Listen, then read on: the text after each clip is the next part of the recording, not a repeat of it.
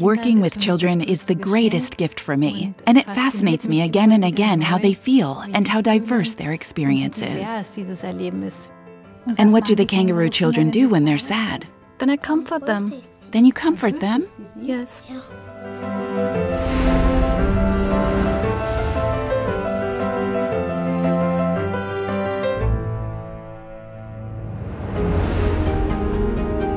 Tina Malti lived and researched in Canada for 12 years.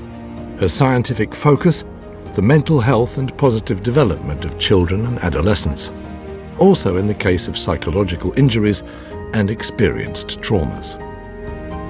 I believe that we carry the potential for good and evil within us, and that is why it is particularly important to understand the different factors that contribute to both at an early stage, and then to specifically support the positive potential in each person, and also to understand that this is very diverse.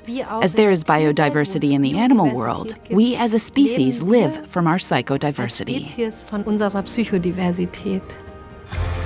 The psychologist gains scientific insights through behavioral observations and biological measurements, among other things.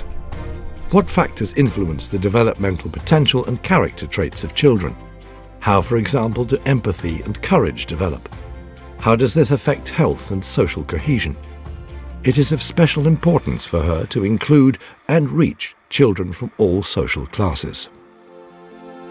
In the long term, our research aims to influence politics and thus support the transformation of the health and education systems through our research innovations.